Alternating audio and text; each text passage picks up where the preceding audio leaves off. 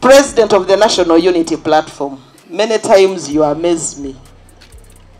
I want to thank you and the entire team of the National Unity Platform for giving us this opportunity to gather here in your home. Thank you so much. Thank you so much. Thank you, the leader of the opposition, for leading the opposition in Parliament. I know it's not easy. I've been in your shoes. I know what you are going through. We went through the same. Parliament is no longer the same. Ugandans are no longer the same. We have been tortured enough. The reason we should all say enough is enough. Njagala nnyo bwe mpulira abantu nga bagamba nti ekimala kikola ki? Tuyisa mu bingi. Ekimala kimala. Wetutuuse ndowooza Museveni atutadde ku kisenge. Buli omu alina engeri gye yagala kwedda ku kisenge. Kyanaafuna kyagenda kukozesa. Alina enkumbi agenda agikozesa. Alina ejinja agenda adikozesa. Alina esaala agenda agikozesa. Kubanga we tuli buli omu kwerwanako. Nzijukira nga tuli mu biseera bya togikwatako. Twagamba abantu nti Abaswahili bagamba nti ni kuvimba na mutu na kupasuka. Era kye tuliko tujja kuvimba nabo oba ekiba kibe. Abekasese babatumidde. Era nabo bali namwe mu bulumi buno. Balina eggwanga lyonna mu bulumi. Kubanga era nabo bino twabiyitamu. Abakulembeze mbasasira. Nzijjukira nga abantu baffe bamaze okutibwa. Twawulira bingi. Twalaba bingi.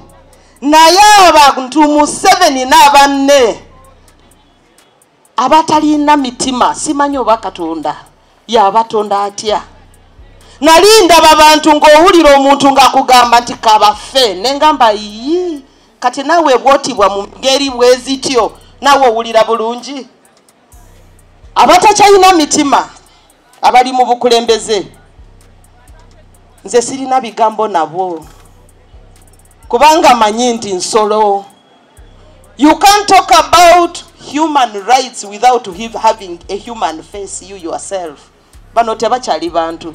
Yesonga lwaki bwe tuba twogera ku bali mu bukulembeze bwa President Museveni oba tumuyite president si president.